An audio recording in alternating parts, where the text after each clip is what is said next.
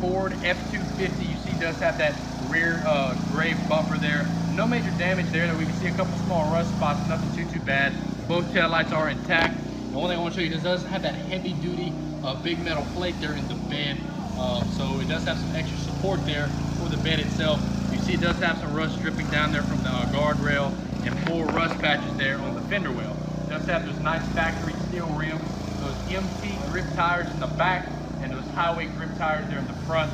There's not as much rust damage here on the passenger side of the truck as there is on the driver, but there is a little bit of rust here or there. The truck has that 5.4 gas engine, automatic transmission. This is a two-door, two-wheel drive, long wheelbase truck. A very hard truck like this to find in this combination, but here you have one with a little bit of work. It made to be a very, very nice little work vehicle here. Only an auction time at Brickhouse Auctions will it be bought.